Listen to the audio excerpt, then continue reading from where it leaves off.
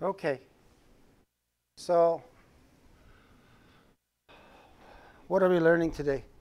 We are, so by the end of the day, by the end of this lecture, we're gonna understand how we can enforce one of the type safeties in C++, how we actually ask C++ to convert types for us the way we want it, and if the consequence of that is not what we expected, the compiler is going to tell us. Let me see what that means. Old times, we just casted something to one type to another, and we used it.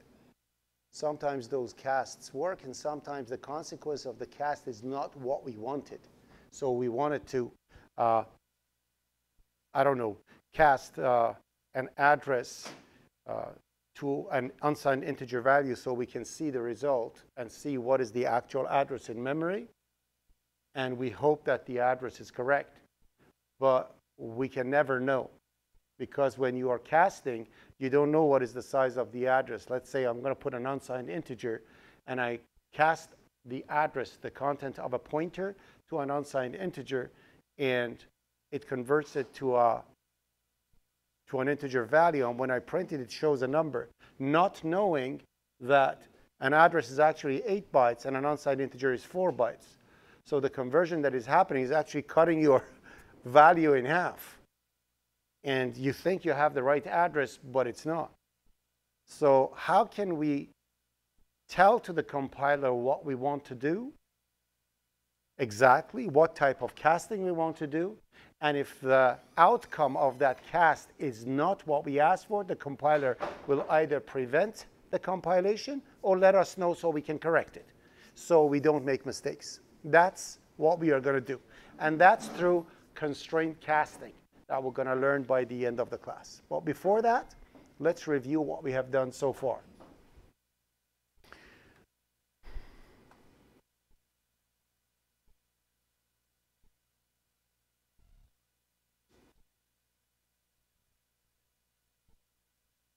So what did we do so far?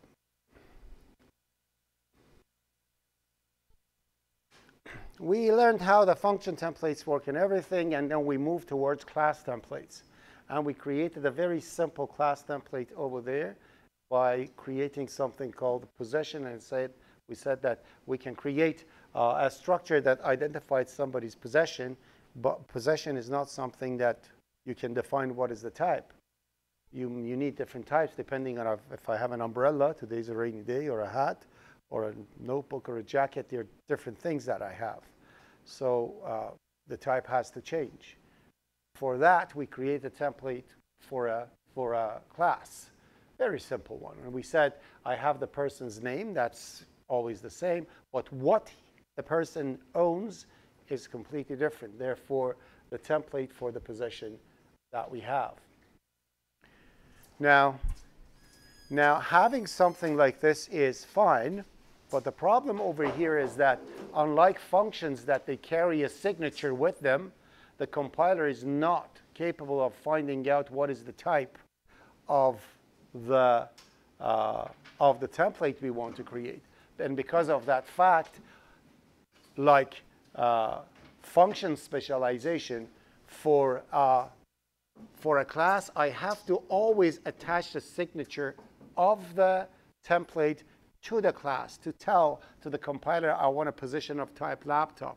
I want a position of teacup. I want a position of what. So it knows what the type of the template has to change to. Where in function templates, we didn't need to do that generally. When you call a function, function has a signature, and the template is identified from the signature of the function. Where in a class, there is no signature. Because there is no signature, I have to identify it myself.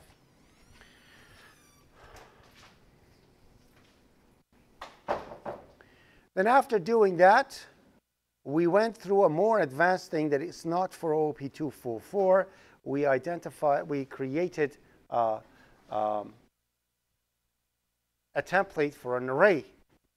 And we said, and essentially, to create a template as somebody who's new in this, it's a good idea to first create the class that we want for a general type. We created a double array, and then we convert the type to a general type, and we make it a template. And we had certain rules. We said we're going to change the focus type of the class to the type of the template. Essentially, we went and searched all the doubles and replaced it with type. And then we said for the second thing, we have to apply the signature to the name of the class because the class doesn't have signature. And I have to apply the signature so the compiler knows what template it's creating. But we had three exceptions. First, the name of the class that came right after the template statement. Secondly, the constructor names. They don't take anything. And thirdly, the destructor name. Other than that, anything that has the name array involved requires a signature so it knows which one it's supposed to create. So essentially, if I say I want an array of cars, then the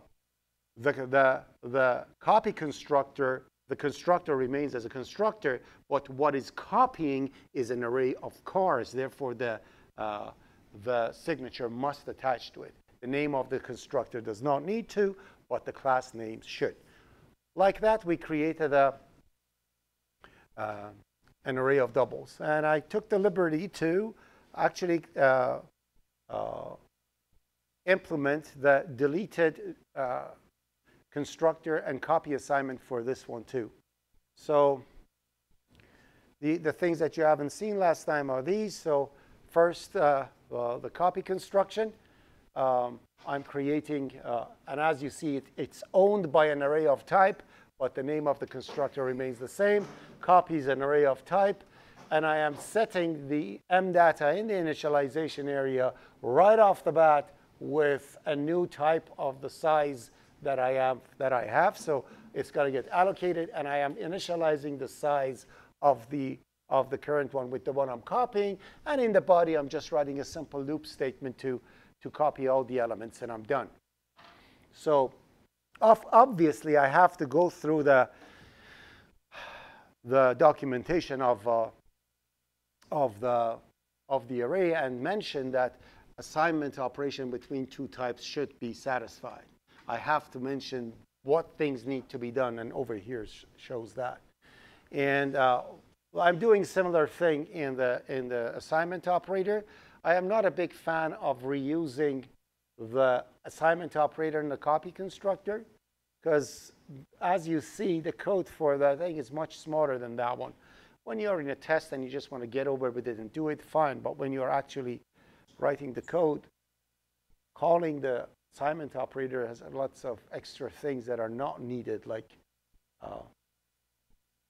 having an if statement to see if it's the same thing, unnecessary. Deleting the data, unnecessary. But the rest, so for these two lines, I am doing all that. So why don't you just put those two lines on? Anyways, so, but this is the thing, and the assignment operator is done. And as you see, because of this copying, then it's done. To test this, this is what's happening over here.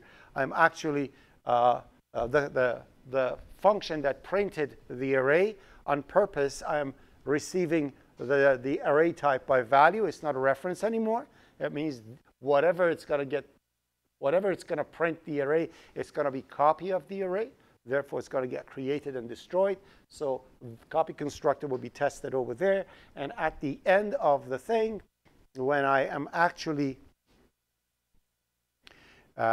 showing the integer array, I am actually having an integer array of 100 being assigned to the integer array I, and then show the copy.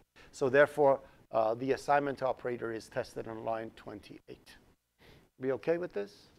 And if you want to make sure that it is working perfectly, it's not a bad idea to do something like this too. So you can even do this too to make sure that the assignment is working perfectly, to self-assignment and everything. Not needed at the moment. So we run this, we will see that it works perfectly and everything is fine and dandy. Are we okay with this? With one actually thing over here that we have. What is this over here? it says, I have a warning, and as you see, errors for templates are a little creepy. If it was just a regular function, it says at line 26, column 17, which is here,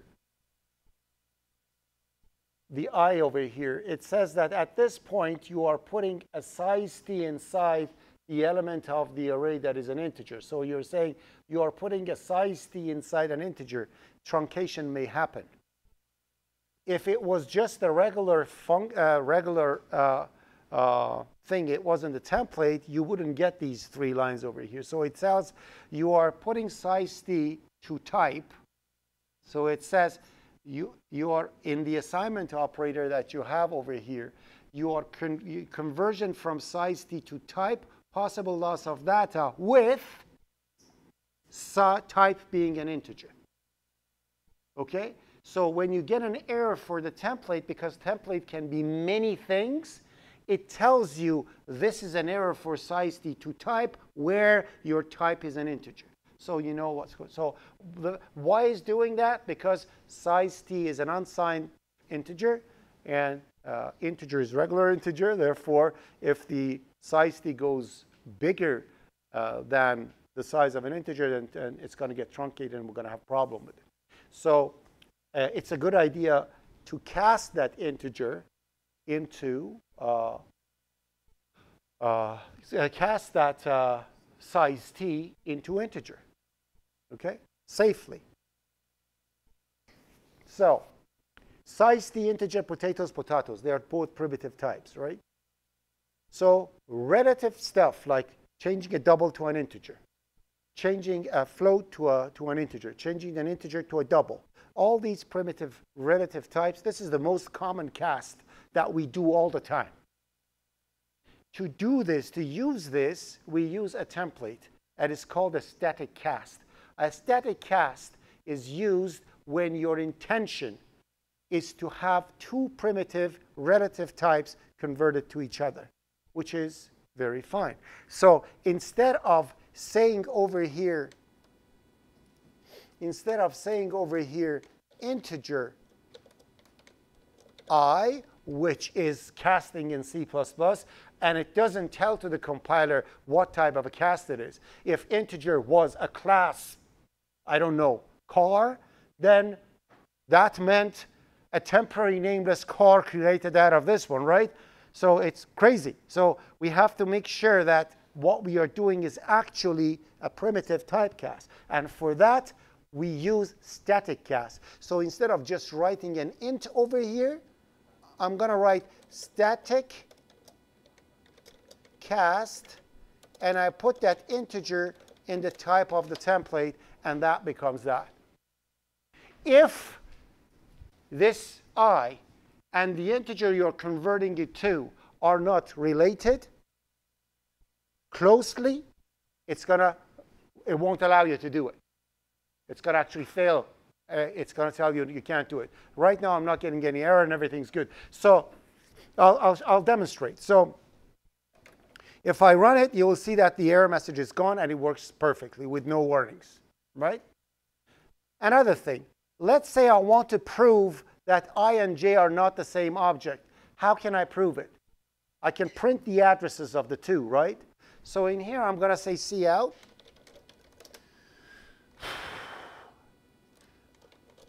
The address of I is, and in here I'm going to put address of I, and I'm going to do the exact same thing with the j to make sure that these 2 are not same objects. Okay? And when I run the program, you will see it works, and what you get over there is a hexadecimal number. I can't understand that. Although they are not the same, but I like to see the numbers, so it makes sense to me. So what do? I want to convert that to an integer, right? So I can see an unsigned integer. To me, an unsigned integer and a double are both same things. Sorry, an unsigned integer and a pointer are same thing. But to compiler, a pointer is an absolutely different type of beast. it has different behavior. It is not an unsigned integer. When you add 1 to a pointer, the size of the target is added to it. It's like completely different thing. They are not related to each other at all. So if I want the compiler to actually convert these two, I have to tell the compiler, hey, completely reinterpret what the value inside the pointer is and convert it to an unsigned integer. First of all, if I just do unsigned, this is the number I get.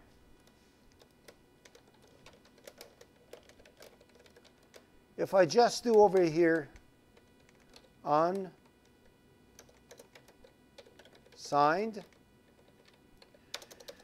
I hate this automatic thing. I wish I could turn it off. I have to do it like this so it doesn't. Oh.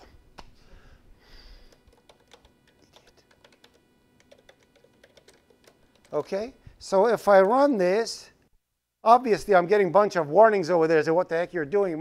And that's the number that I'm getting. If you put this thing in a calculator, you'll see that this is not the number at all.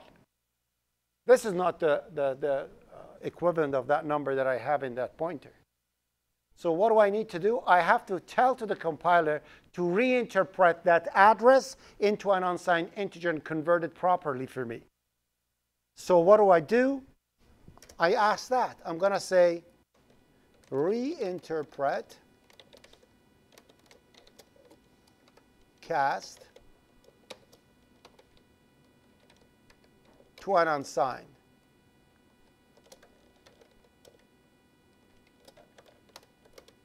And when I compile it, I'll see still warnings are coming up. Oops, that's not right. So maybe it should be a little bigger than that.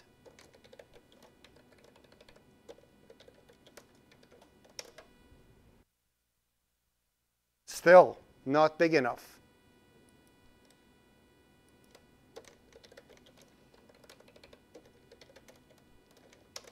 And now, no warnings. So now the compiler is, so look what the number is and what we got. This is the real one. And constraint cast guarantees that what you are getting is the real thing. If we had a normal cast over there with warning, we wouldn't know if the thing that we just have warning. I don't know if it's right or not. But with this one, I know the number that I'm getting is fine. And not only that, if I try to actually do the casting, say over here, I go address of I. If I do something like this, the compiler even won't let me do it. Look at that. It says these two are not related. You cannot convert it. And in here, the same thing. If I have over here something like I, that will actually work. But this one, does it work? No, it won't allow you. It says, hey, these two things that you're doing are relative. You cannot. You're not supposed to. You follow what I'm saying? You are telling the compiler what you want to do, and the compiler says, what you are asking me is not what's going to happen. Therefore, I prevent you. Okay?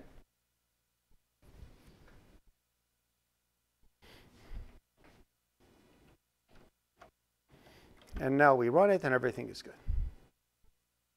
Are we OK with these two things? So these are two of them. Now, for the other ones, I cannot use my example anymore, so I'm just going to let it be. So, and I'm going to go to another thing. So in here, I'm going to go Alt F-A. And what I'm going to say will be, what am I going to do?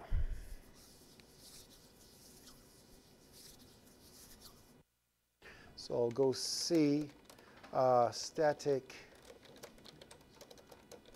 and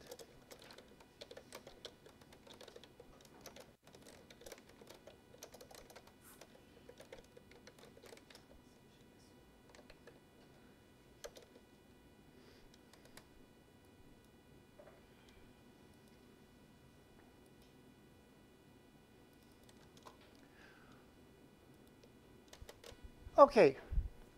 Now, let me just get rid of all these.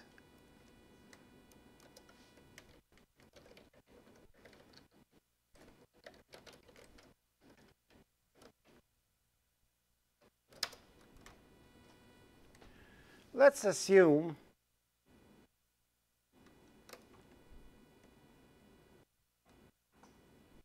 I want to have printable objects. Therefore, I create an interface that enforces it. Okay? So this interface enforces anybody, any class inherited from printable must override the virtual function print. Are we good with this? Are we okay with this? Next thing that I want to do, but by the way, what's wrong with this interface? Question for the final test. What is wrong with this? Huh? There is no destructor, but what type of destructor? Virtual. There is no virtual destructor. So that's wrong. When you are creating an interface, I told you, religiously, you need to do this.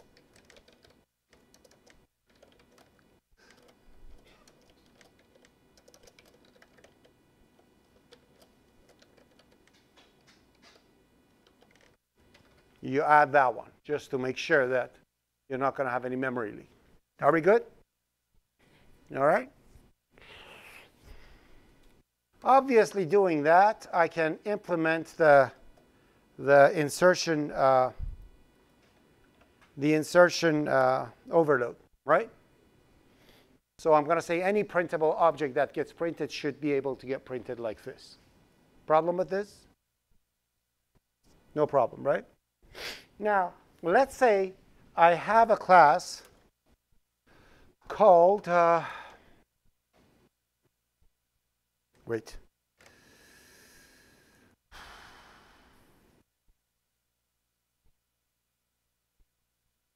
Yeah, let's say I have a class called password. That is a printable thing. I want to be able to print the password.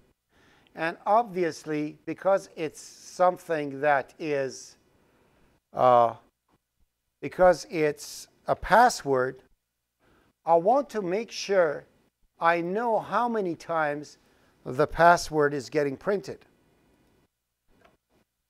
Okay? That's why I'm adding an attribute called number of prints. So every time I'm printing the password, I want to add 1 to that number. Are we okay with this? Problem. Print is supposed to be const, which means it cannot change the owner. So I cannot add to this value in print. What is the solution? The other class said, remove the const. If you remove the const, 2 problems. First, a print is supposed to be constant. You're not supposed to change the object. Secondly, you're not overriding that anymore. It becomes an abstract-based class. Then, as I said, create an empty print2 for the other. We can't do that, right? So what can I do? When I have something like this, compiler tells me you are not supposed to change anything inside this class. And I want to tell the compiler, thank you for reminding me, but I want to change only one thing. So I'm going to tell you what I want to change. How do I do that? I'm going to create a pointer to the type I want to change. I want to change the size t, correct?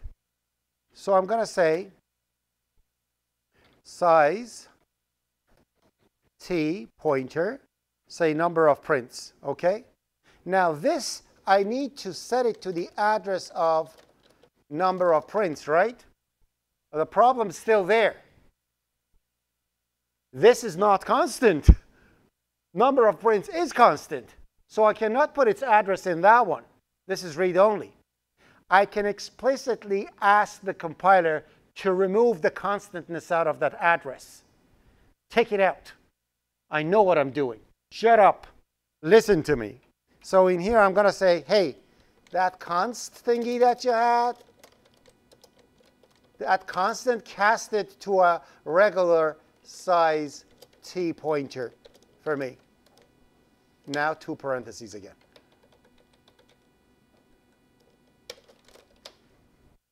And now number of pointer is a read-write version of the number of prints pointer is this a read-write version of that one. You can actually change it. So how do I change it? Instead of changing the number of prints, I indirectly change the address, the target of the address that is read-write. So essentially, I'm saying add 1 to this address, and I remove the constantness out of the address, so it works. And still, const remains, and it won't allow me to change the password, for example, in print by mistake. And now I can actually see how many times I've printed something. So therefore, if I write a code like this,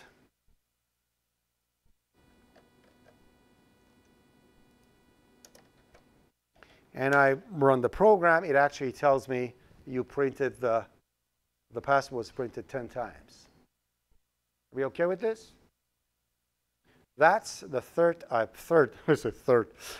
type of constraint cast, removing constantness. So anytime you need to explicitly do a precision surgery inside a class, out of all the constant things, pick one thing and only change that one in a process that is supposed to keep everything else constant, you can do it. Okay? They say it's a powerful language. These are the things that you have in it. Okay? So you can actually literally dissect your class and access its parts in a different way in a same procedure. Are we okay with this? Are we okay? All right. Next would be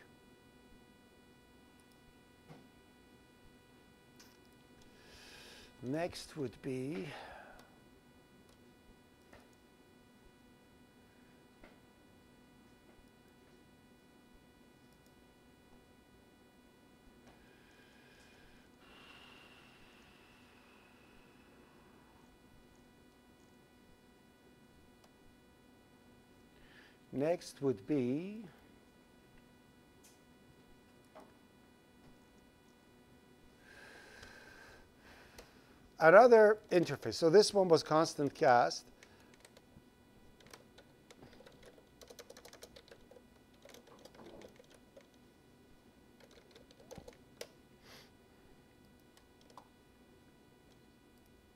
And finally,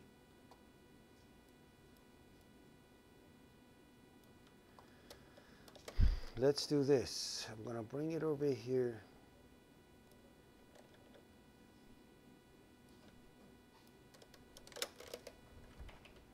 Let's say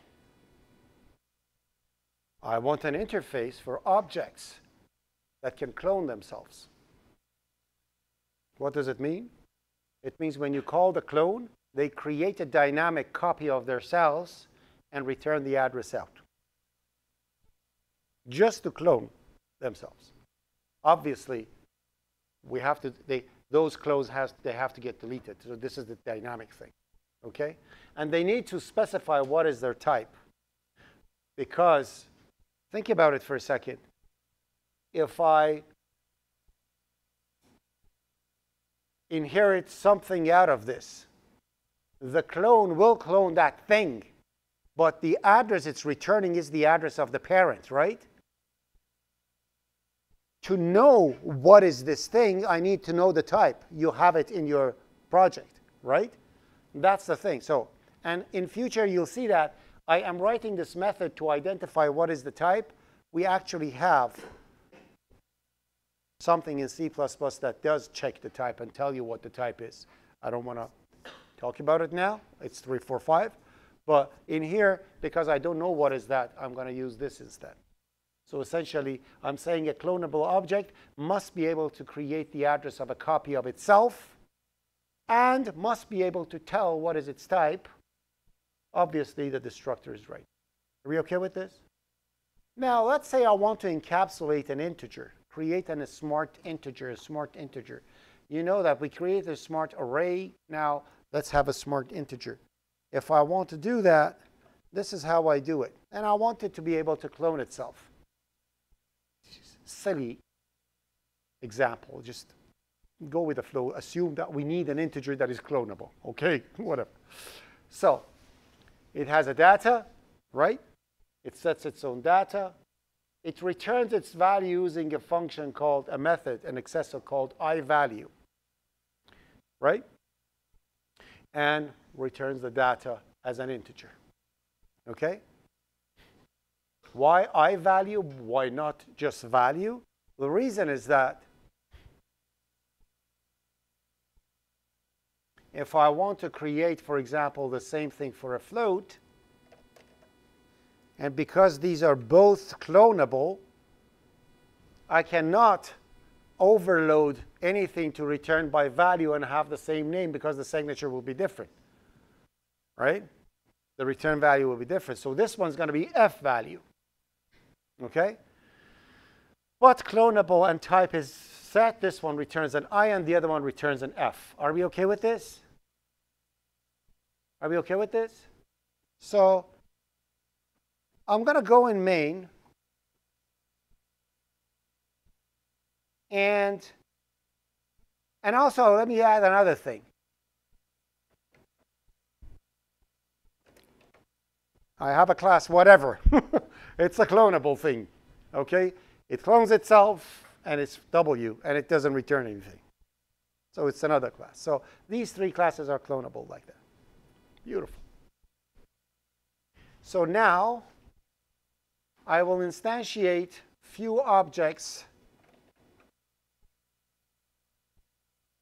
in my main out of these things. So I have integer A10, B30, float C 20.2, and D 40.4. And I have a whatever that is called W. Are we okay with this? Now I'm going to create, because these are all clonable, right?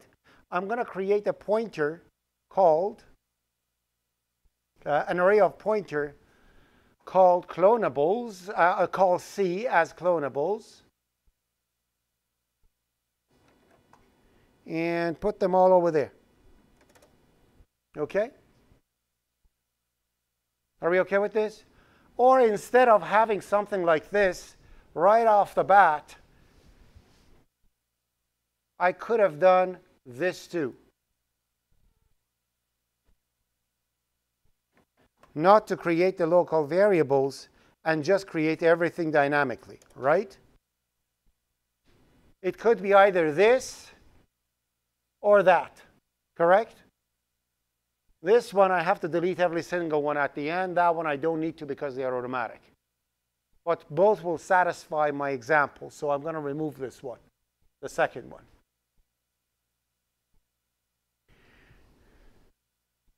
Now imagine that I want in a loop to print every individual value of these things. So what I'm going to create is a clonable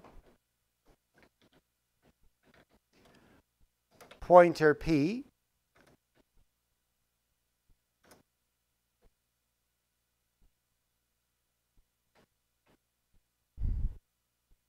Okay, I'll set it to null. And I want to get a clone of each of these things and print the values. Why? Because the sky is high. I'm just creating something, giving you an example. The y's are going to come in OOP244ZAA. Here's just an example. Okay? So I'm going to say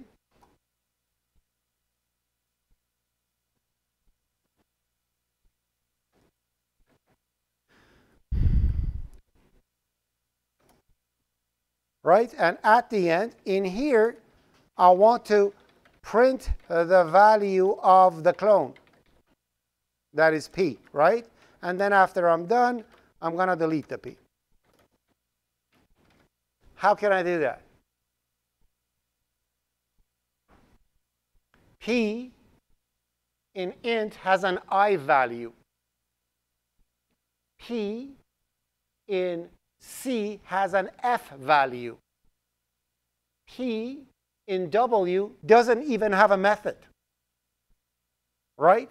So there is no virtuality over here to me to call them. I know what I'm going to do. I'm going to put a switch statement over here And inside the switch statement of mine, what I will do is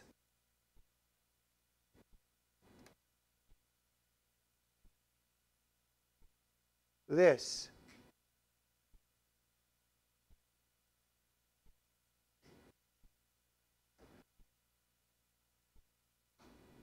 So I'm going to say, I know the type over there is actually, the type over there is actually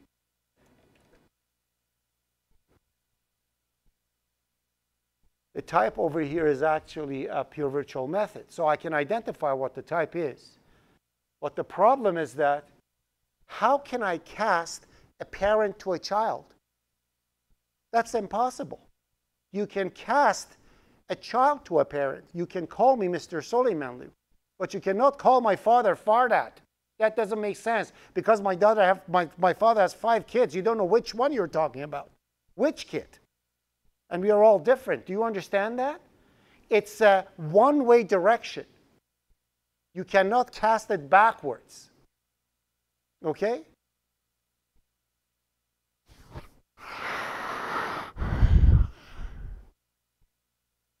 Let's say my brother,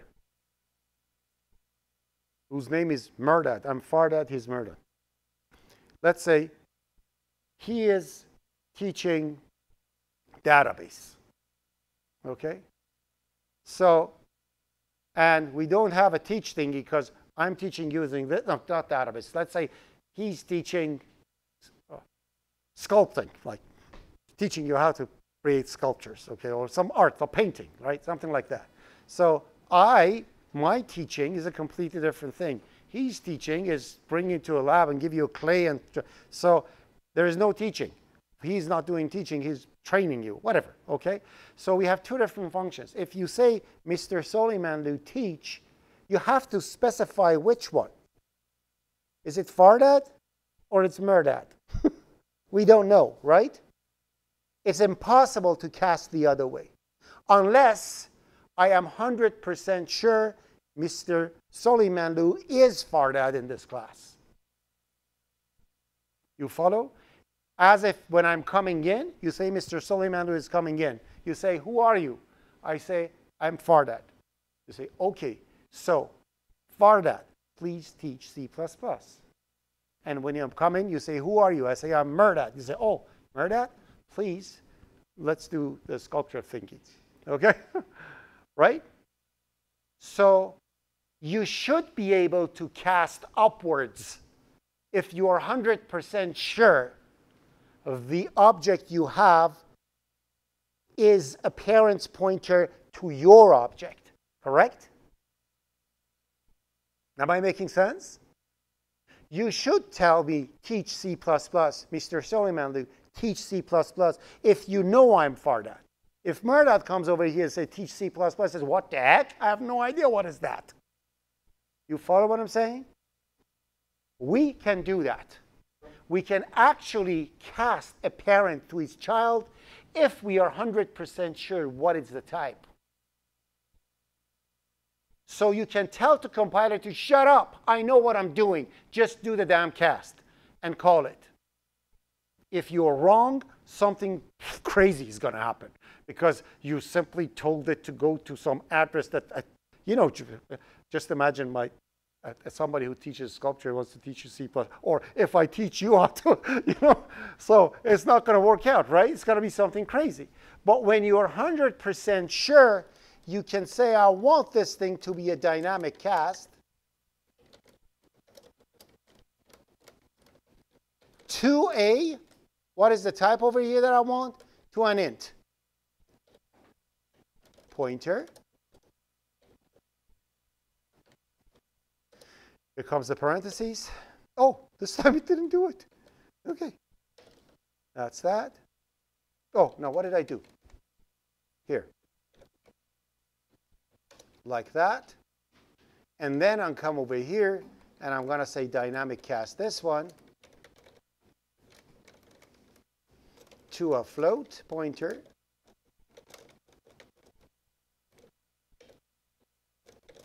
And then call the f value. And in here, I'm going to say this is a non-notable thing. I don't know what it has. So by doing something like this, you're upcasting it because you're 100% sure this is an integer. In here, you're upcasting it to a float because you're 100% sure it's a. Okay? Are we okay with this? I think, if I recall correctly, forget it. I'm not going to mention. Oh, you know that later. You're going to know it later. Anyways, are we okay with this? So that's the fourth one, dynamic cast. That only happens with pointers in hierarchy of inheritance. You cannot cast a regular object to that, because that's copy construction is going to happen. It's going to be a little crazy. We're not going to do that. We're sticking to pointers. Okay? So you can cast the address. You can tell to the compiler the target of this pointer, although the pointer is of the parent type, a child setting. Please call it as such. And when you do something like this, you can actually see that every value is printed, and it tells you exactly what it is. And the last one is an unknown object.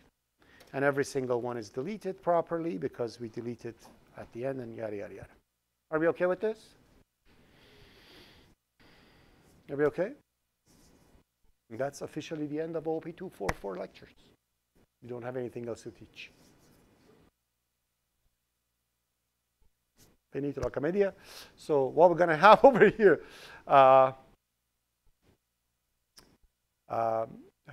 so as of this moment, you have to, in a public thing, in the general discussion on Teams that we have for OOP244, mention your section and mention what we're going to teach the next time we're coming in. Any topic you want to be reviewed, you're going to let me know. Okay? And we're going to review that one. I think we have 2 lectures coming up, right?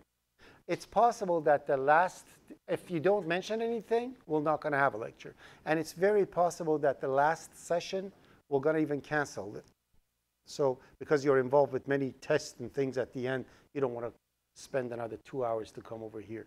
So, and we have nothing to cover, so maybe it's better to sit at home and study. I don't know. I'll make myself available as an office hour at the time. Maybe we can do that. That's that. What else? The final assessment. You have already done it. It's exactly like midterm. It is designed in a way that an average student can easily pass it. And only a student with very good knowledge can get an A+. Okay? So passing is easy. Getting B for a good student is okay. You can do it. For a good student, you can get an A, but to get an A+, you need to be a very good student. So we'll design it that way. So we have all the colors of rainbow in the marks. Previous things, because the weight of the final exam was so low, final test and midterm was so low, we would either have F or A+. We don't want that anymore. We want it to really reflect student performance. I'll try to give you small pieces of code to write and one whole thing like usual. So when I ask you a complete program, you need to remember that you have to write everything. Includes defined statements, anything that is needed. Okay? There is going to be a question about the class template, but as far as the first example goes.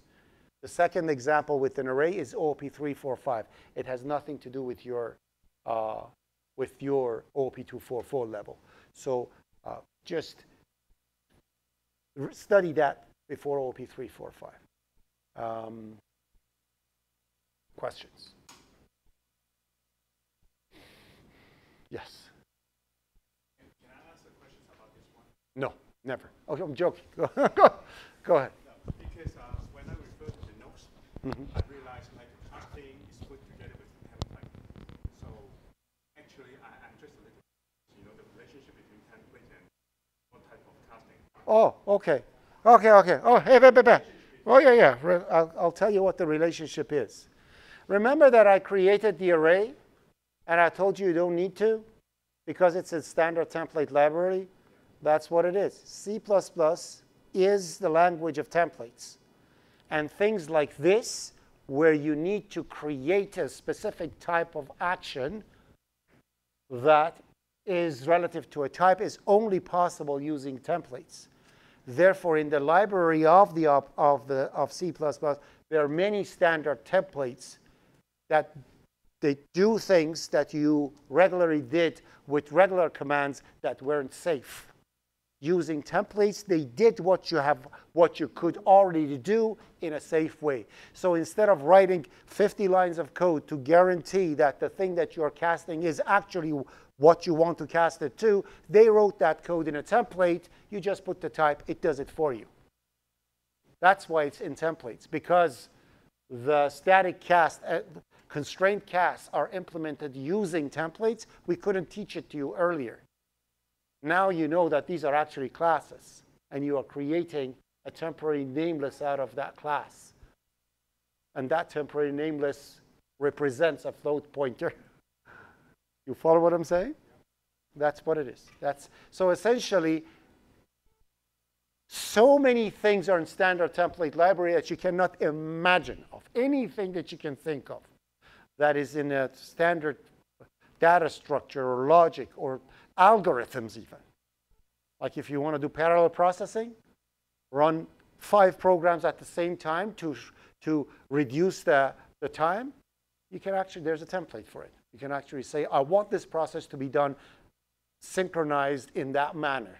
And it automatically splits it in 4 to the number of cores that you have on your computer automatically. So if you have 8 cores, it splits it into 8 programs and runs it at the same time. So all those things are there for you to learn, and that's next semester's thing. So as I mentioned, OOP345, this OOP244 is teaching object orientation using C++.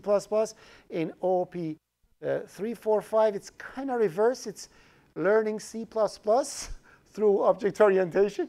So you're learning more on capabilities of C++ in 345. And after that, you become a person who can claim that I understand what C++ does. Okay? Specifically, okay? What you see over here up to the end of OOP244 can be done in many languages. When you continue going to 345, then the powers of C++ actually emerge, and you'll see exactly what can be done. All right? And remember, it's all about type safety. Type safety is the reason for new versions of C++ coming out. They want you to be safer, and there are things that you can, like lambda expressions and things like that, when you're going to get to, you're going to be amazed that you can actually hold a function inside the variable and pass a variable to a function. And that variable actually holds logic, not data. We'll come to it and you'll see it. Okay. All right. Any other question? You had a question. I wanted to ask you if you have time, and like AI is a topic of the day. But if you can, I value your opinion. If AI is a threat to our careers or it's an opportunity, and talk about it. I don't know. The answer is no. That AI needs maintenance. That AI needs fine-tuning. That AI needs control. If you just let AI, we have 2 different types. AI could be 2 different things. It could be benign or it could be hostile. If it's been, let me just pause this.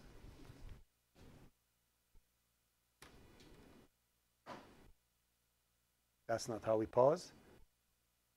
There you go. Oh, no.